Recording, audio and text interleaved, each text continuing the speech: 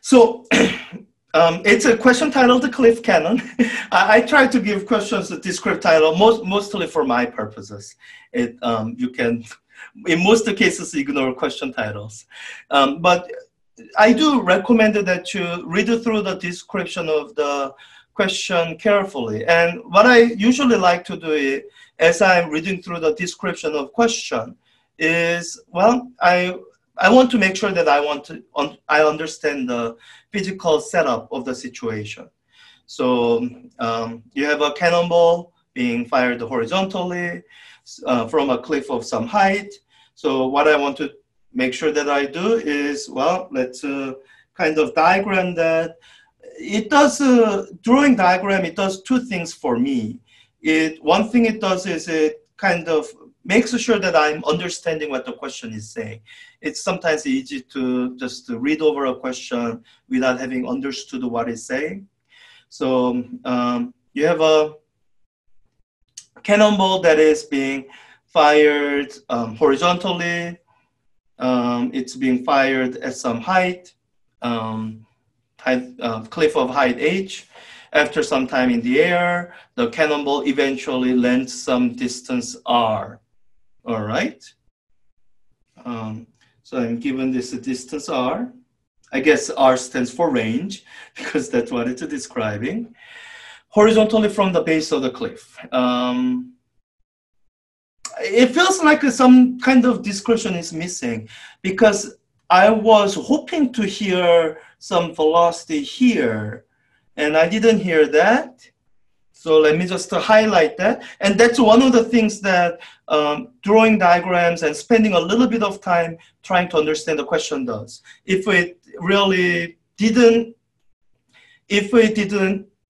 feels like it didn't include all the necessary information, you will see that as you are reading the question, as you are drawing the diagram, and that gives you some kind of a hint for what information you might need to watch out for.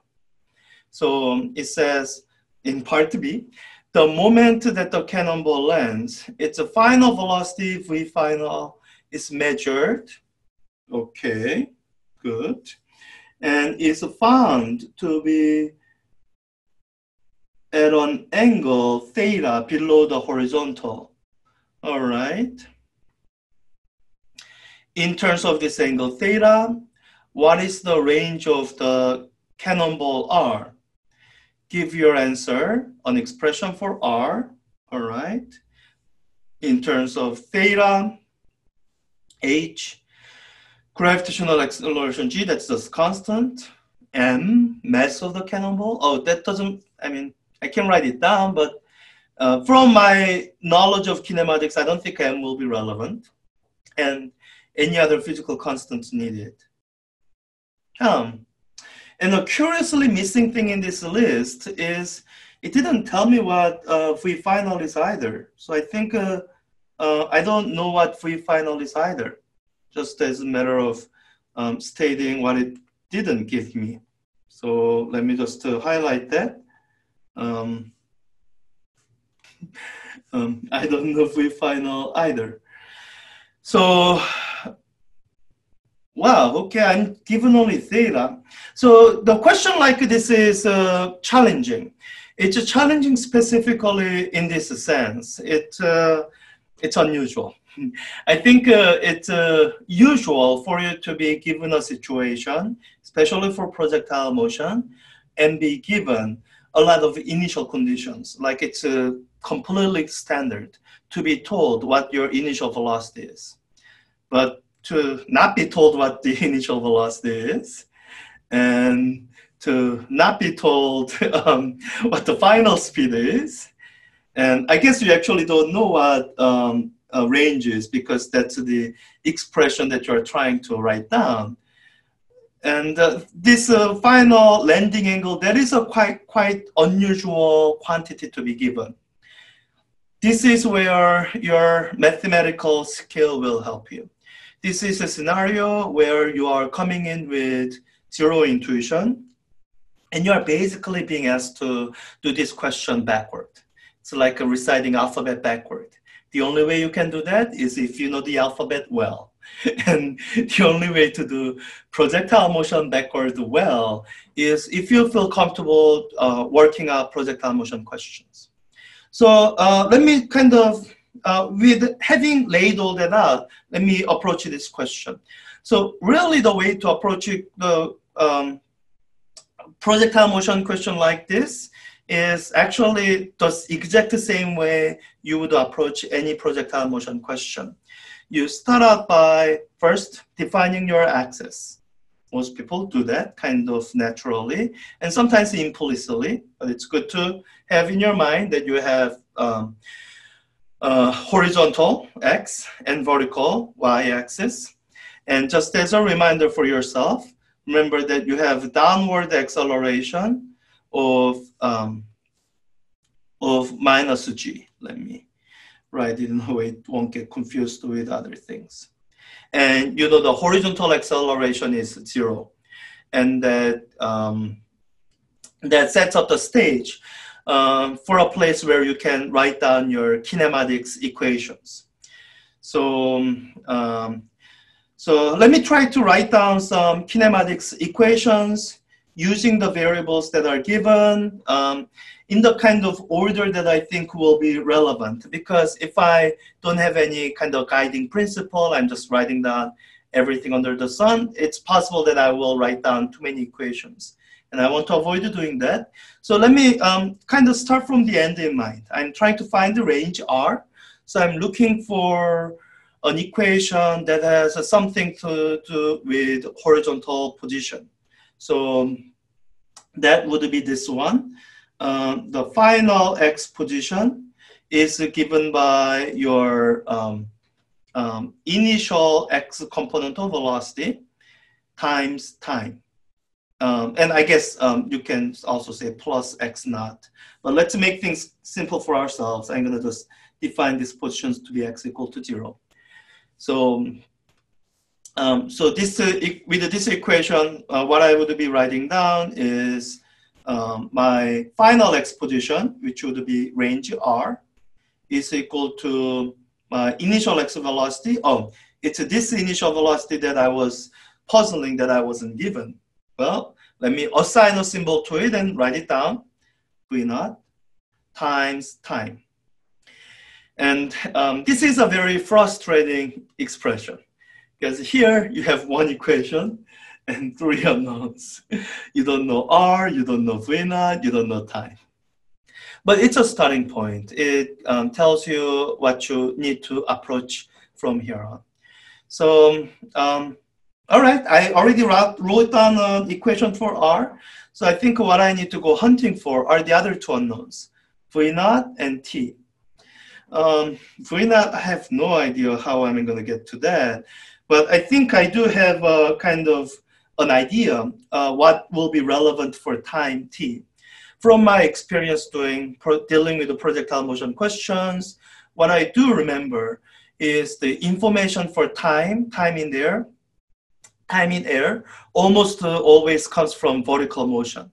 Because I have some information about some distance that it's moving, and by tying that with one of the kinematics formulas, I can get to information about time. So let me write some of those down. In fact, I'm given my initial starting height, h, so that seems like a good place. So the kinematics equation I'm thinking of is the y final is equal to y initial plus initial y velocity times time, and for projectile motion, minus 1/2 g, which reflects this information here, times time squared. And both of these are final times. So let me plug in the values for this question, which would be the final height is 0. Let me just make that explicit here. So the final height where it ends, the ground, let me call that the 0 height.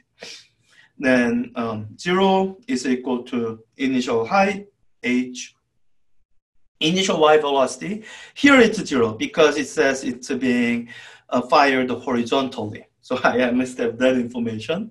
And so plus 0 minus 1/2 g t final squared. Oh, also, I guess this equation will actually give me time information right away, because I have just one unknown in this whole equation. So let me actually do that so that I don't have extra things cluttering my problem solving. So solving for time there, what I get is t is equal to square root of 2h over g. I did that in my head. If that was a little bit too quick, pause this recording, work it out for yourself. When you've done that, come back and continue. All right, so I have time. So then I'm still hunting for this V naught. And this is where kind of working from the end, you are kind of stuck. Like, what would it give me V naught there? I mean, my first go-to thing would be distance traveled per time, but that is this equation, so that doesn't tell me anything new. So this is where you might need to look at. So I'm done kind of looking at where I need to get to, and what I'm now looking at is what information was I given, and how can I use that information. So one piece of information that is given is this angle theta. And I'm not using it anywhere yet. So, all right, I think I want to use that. How am I going to use that? Well, let me just start writing down some equation. This is almost like a stream of consciousness or whatever. Now, mind you, limit yourself on how much time you spend doing this in your exam. So during the exam, you want to be efficient. So I'm just going to start from this information theta and start thinking of things I can relate to theta. So, you know, if I were trying to look for theta, what I would look at is actually this relationship here, because the expression I would be using to find the theta would be arctangent of v final y over v final x. That's, frankly, if someone asked me what is theta, that's what I would be getting at. So I think the one equation I want to write down is, all right, the tangent of theta is equal to v final y over v final x. And that's actually starting to brighten up a little bit. If you remember this thing about projectile motion, that horizontal acceleration is 0, then you have some initial v naught, and that is going to continue to be my final x component of velocity. So I actually have this v final x. That is my v naught, which is not known, but it's at least one of the unknowns that I've already labeled. So I have this one new equation where I am trying to use one of the known quantities, and where I had to introduce one new unknown, the final y component of velocity, but at least I didn't have to introduce one whole other new unknown. So, all right, then I think it's a little bit clearer where my next search needs to go. And then that's go looking for relationships that will lead to information about this final y component of velocity. And this is where I hope you realize that we used this equation for y component of motion, but there are other kinematics formulas dealing with the motion that that's not this. That's the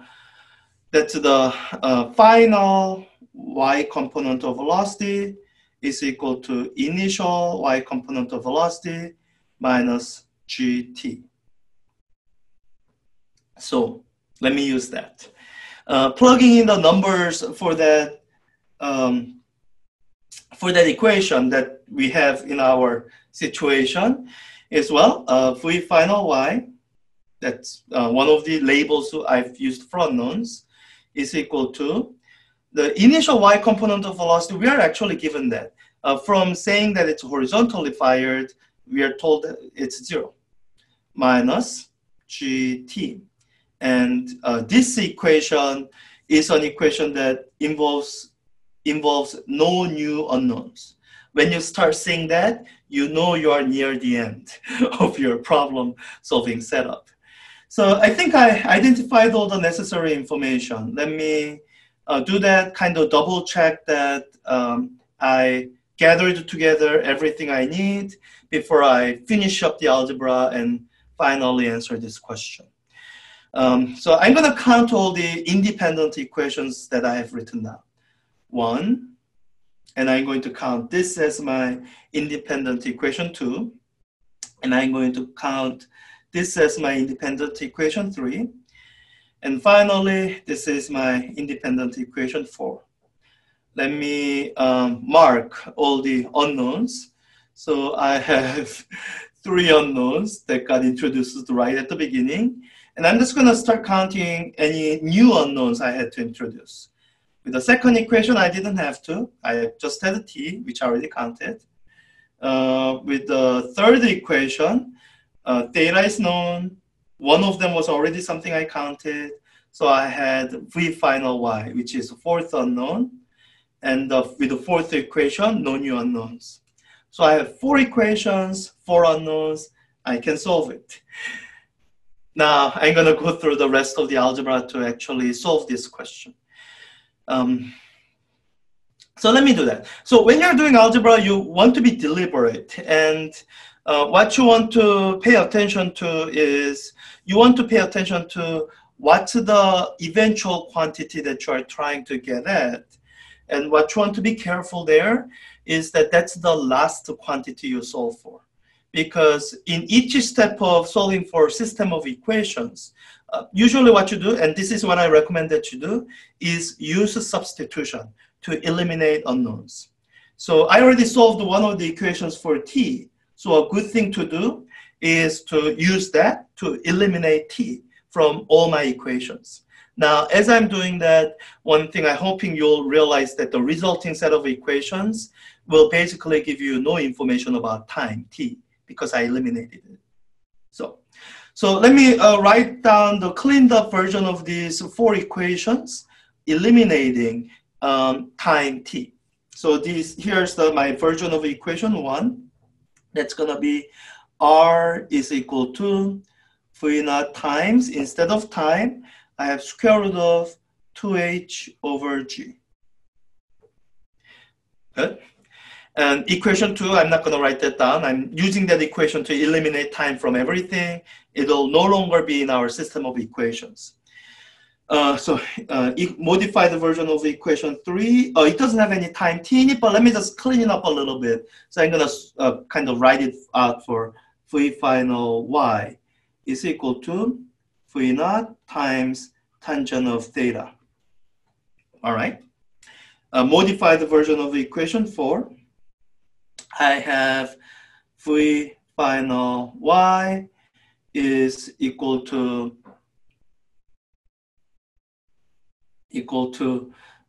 minus g times the square root of 2h over g. Or simplifying it a little bit, it's going to be minus the square root of 2gh. All right. So I have here 3 equations and 3 unknowns. I eliminated t, time. So, all right. So I keep going. I have 1, 2, 3 unknowns. And my goal, next goal is to eliminate 1 of those 3 unknowns, and it better not be r, and keep moving on from there. I think what I will do is, let me use equation 3 prime, because I actually have 2 equations that are already solved for v final y. So let me actually do this. What I will end up doing is setting this equal to that. And this is what you will end up getting when you do that. This becomes v naught tangent of theta is equal to minus the square root of 2gh. All right, so this is what was having me pause for a bit. I have positive left-hand side and negative right-hand side. And as you are staring at the equation, I hope you eventually realize that the way this equation is written down here, it treats a sign as a meaningful quantity. Your final y velocity is downward, and that's reflected in the sign there. So that's why it's there.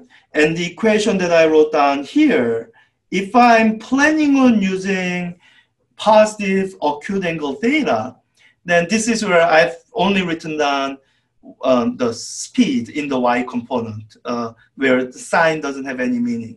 So that's why you have this apparent kind of clash of signs here. When you notice something like that, frankly, the kind of choices are up to you, how you want to handle that. Here, I'm just going to make it easy for myself and say that my theta is going to be less than 0. So my tangent of theta will be negative. As long as you are aware of what's going on, that's fine. That'll be fine.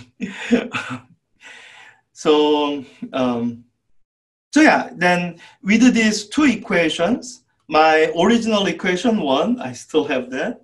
And my new equation, that's a result of combining equations 3 and 4.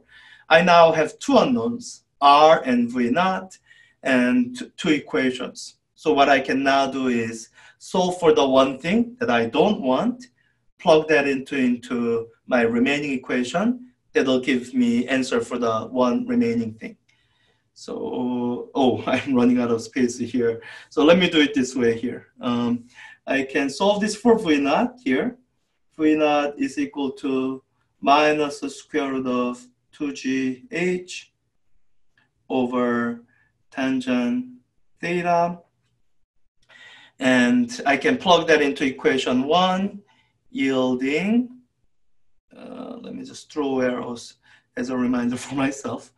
R is equal to V naught from there, minus the square root of 2gh over tangent theta, times square root of 2h over g. And, you know, I do, it's not strictly required.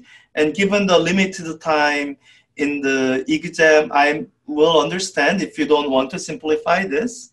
I just want to encourage you to develop your algebra skills by working out these, doing algebraic simplifications where you see that it can be done. And you will see that it actually simplifies quite a bit.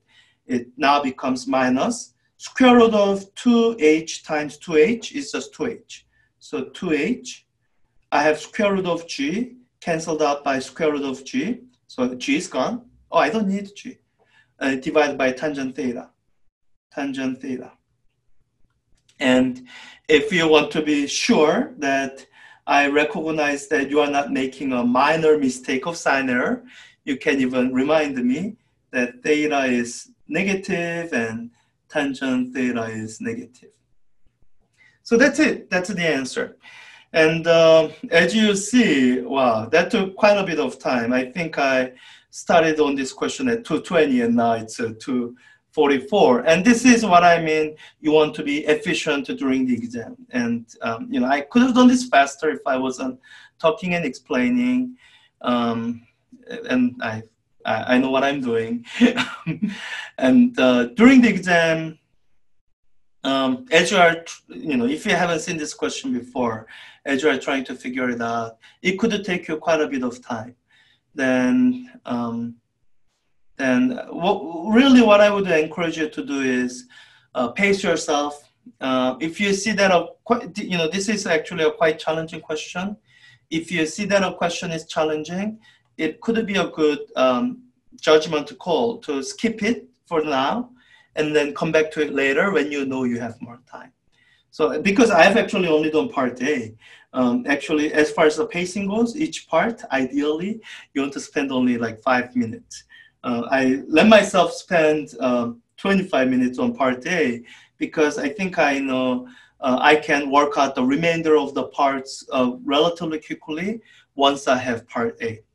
So in part B, it asks if the angle theta is found to be 45 degrees. It asks what is the initial speed. And I know one of the equations that I wrote down will be useful in this. So I can use that to write down that my initial speed, and since I'm, initial speed is equal to minus the square root of 2gh divided by tangent of, and I want to be consistent with my previous convention here, so minus 45 degrees. Tangent of minus 45 degrees should be minus 1. So you have minus 1 canceling out minus 1, so square root of 2gh. So that's it, I'm done. This is one of those odd questions where part A is basically the whole question. That's why I let myself spend 25 minutes there. Part C says, if the initial speed of the cannonball is fixed at the value you found above, all right, let me write that down as a reminder. V naught is equal to square root of 2gh. The range of the cannonball can be increased by firing the cannonball at some angle above the horizontal. Find an expression for the range R of the cannonball given the initial speed and launch angle above the horizontal. That sounds complicated. So if this were on the exam, my recommendation is first to skip it and come back to it when you know you have the time. And let me see. Oh, actually, I don't think it's actually all that complicated. It's just only saying that the range can be increased. I misunderstood. It's not saying find the maximum range. That would have been complicated. But it's only saying find an expression for the range R. So let me actually write stuff down and see if we can see if you can do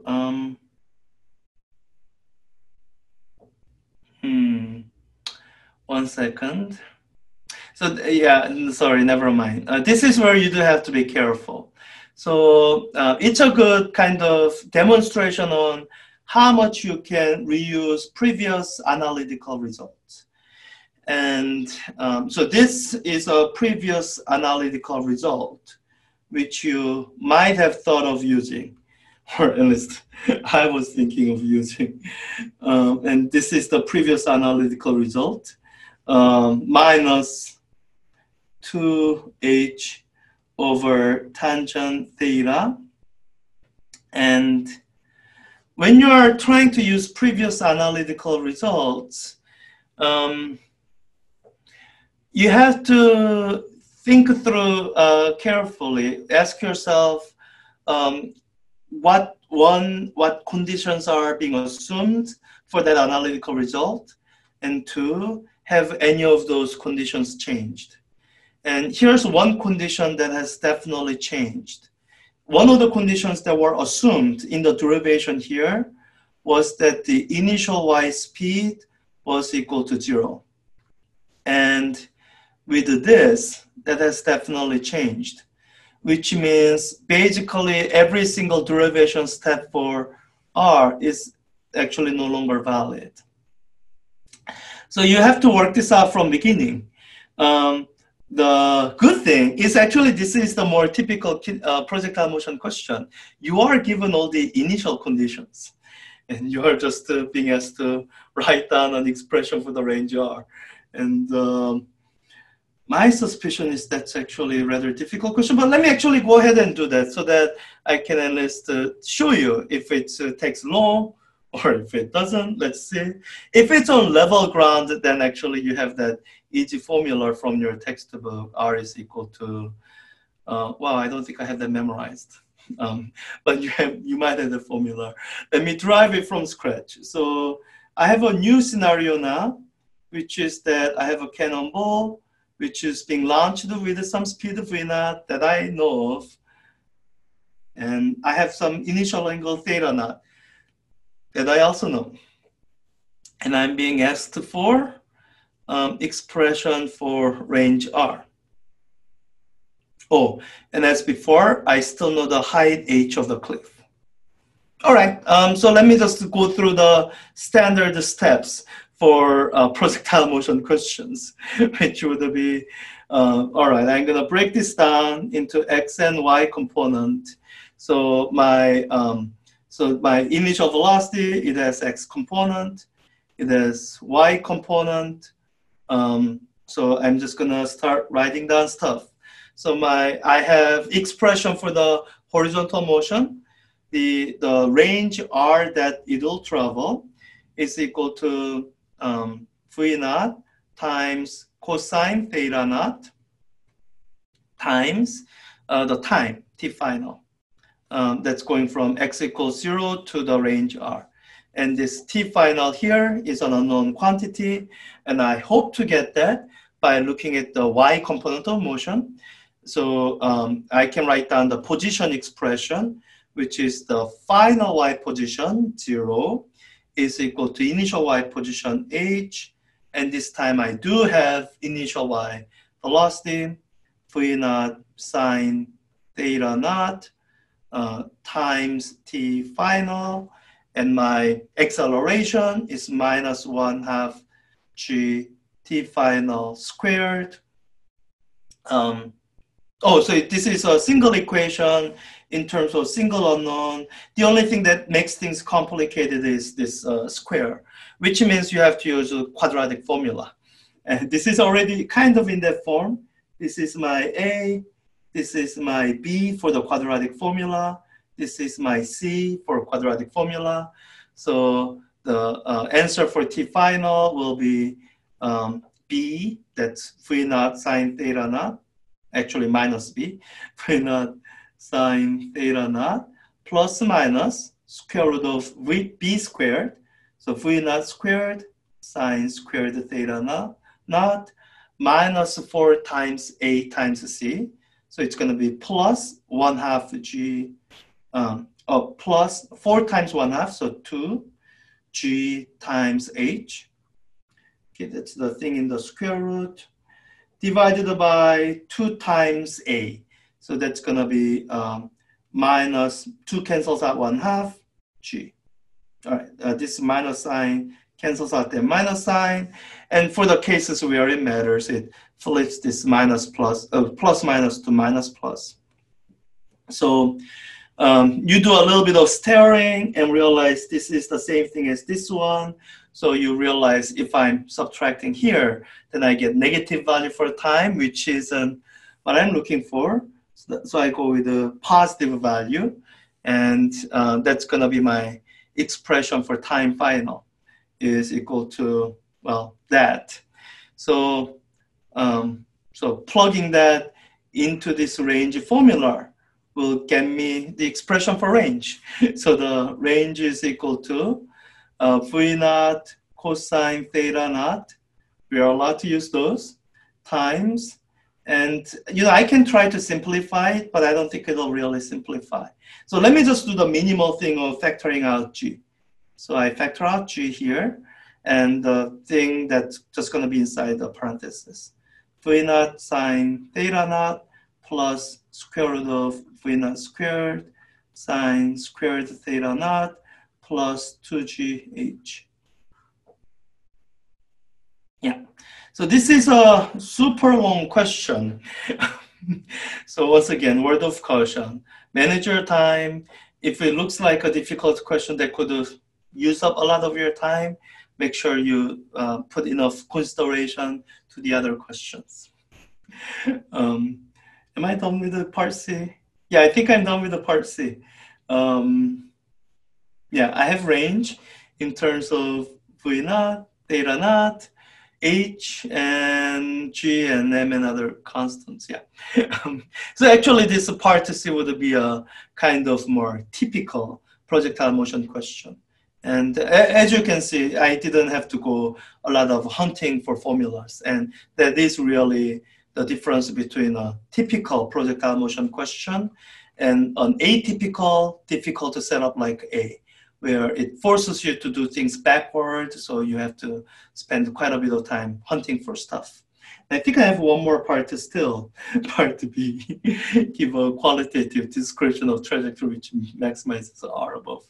And I think the semester when I asked this question, I did realize that really a lot of questions, which is difficult question on top of difficult question. So let me just do this much.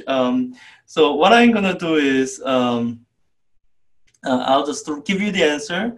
The launch angle theta naught that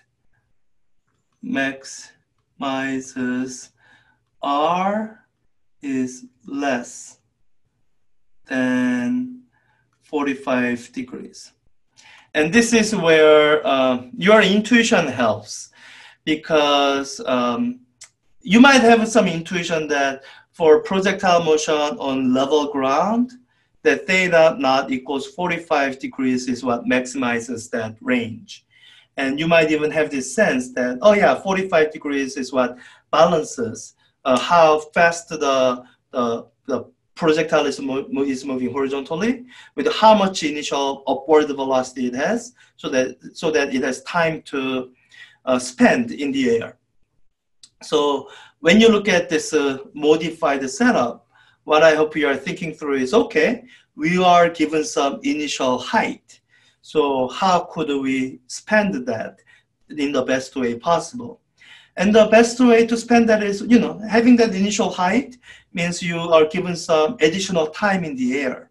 So some of these velocity components can be used instead to move faster horizontally, instead of using that to spend time in the air.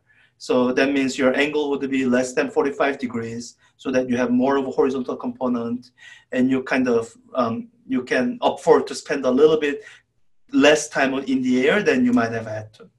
So, so that's what kind of this justification would be. And you can actually mathematically justify it by using this formula and taking derivative of it with respect to theta. And actually, but you should be out of time to do that. So wow, okay, that question I spent 45 minutes on.